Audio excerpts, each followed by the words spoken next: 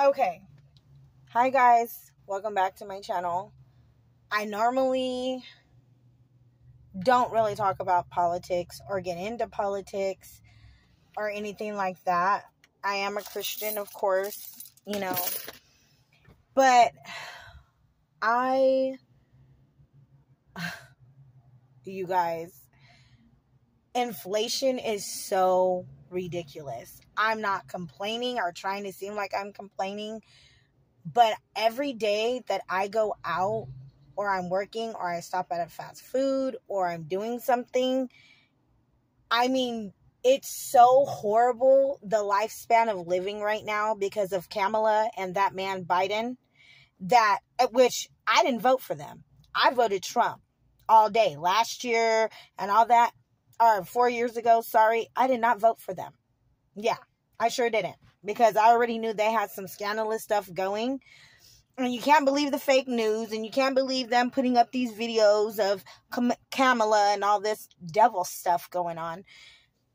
I'm so irritated. The struggle is so horrible for so many people, scraping by dimes, pennies, quarters, however you want to call it. There's people that are complaining that are making $30-something an hour, having to choose what bills to pay because these people in the White House have inflation so high. So I'm on here for one reason and one reason only. I'm going to vote Trump. Been voting for Trump. Trump had everything reasonable. He had, finance at a good state. I know people, couple of other people might have their own opinions. I don't care about what Trump says because it's not affecting my life. That's between him and God. But as for voting for the closest thing to my faith, I would say Trump comes closer to that when it comes to, abortion and just a lot of things. There's churches he's even went into to sit down, have talks with them. If you go on YouTube, you will see videos of him when he was in the White House and there was Christian students, teachers, principals that were talking about them having being made fun of or bullied because of their faith. And he signed a right for them to bring their Bibles to school. He's the closest we're gonna get. Let me say it again. He's the closest we're gonna get to having gone back into our country, to having reasonable prices again. Rent's so dang high, it's ridiculous. I just sit here and think to myself, Kamala, I don't like you. You're fake. You're a liar. You've been vice president for 4 years. 4 years. And have done nothing. Nothing. You are no better than Biden to me. Period. That's where I stand.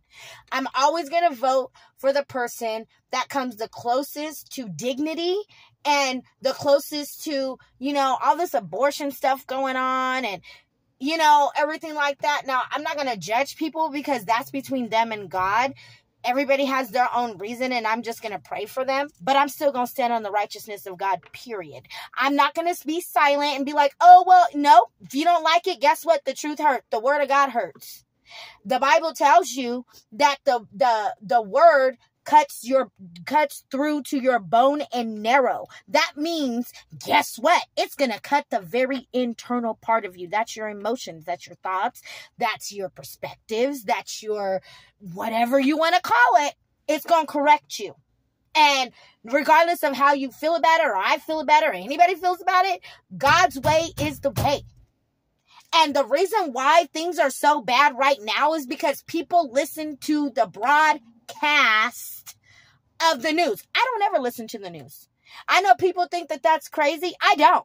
I don't listen to them because they lie. To me, they get paid from the people in the White House or wherever they get paid from, I don't care, to lie about certain things, to broadcast things so people can fall into that stupid, dumb ritual of whatever they're putting on for you to just fall for it. Now look at where we're at.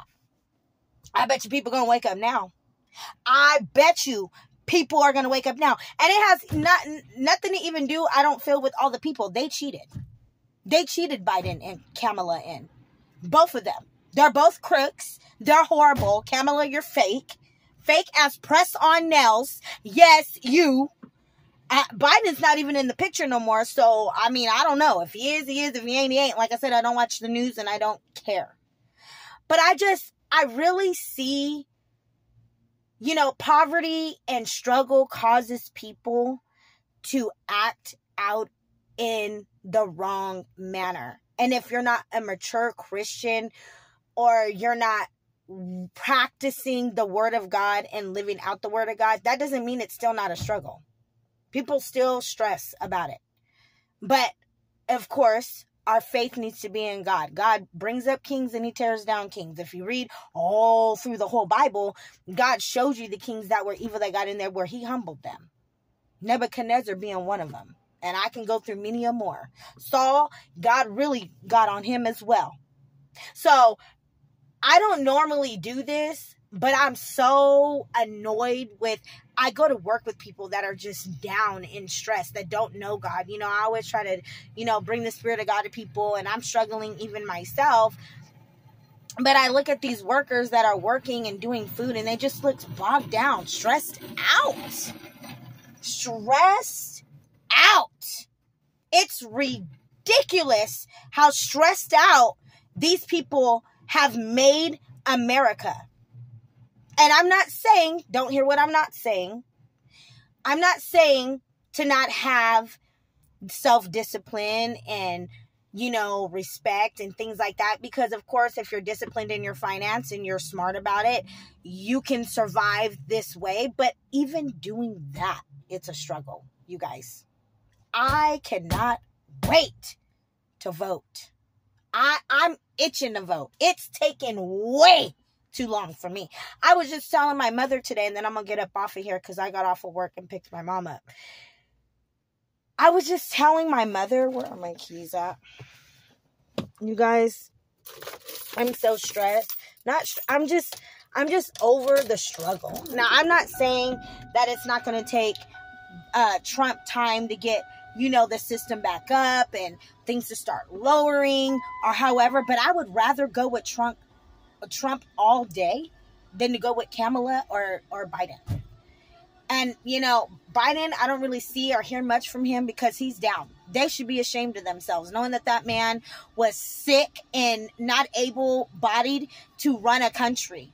When Kamala's behind all this devil stuff, opening up borders, girl, bye. Girl, bye. We know you're not fully black. Stop lying. Stop lying to people. You're a liar. You don't have, that's not what your race is, and how you are don't pay our bills. It's not helping our country. We got so many veterans struggling, homeless people struggling. We got Americans working 2 and 3 jobs just to make ends meet. Girl, bye. Get out of office. We don't want you. I don't care what you say. You can paint the sky blue, purple, green, yellow, and black, and I still wouldn't vote for you, honey. So my whole point is, guys, don't listen to the broadcast of what these people are saying, or when it pops up on YouTube, on these videos. Pray. Go to God. And then I want you to look at when Trump was running. And then I want you to look at when Kamala and Biden was running. And then you give me your feedback on that. How about that? And then we will be able to really do a serious, real honest vote, because that's where it's at. Have a good day. Bye.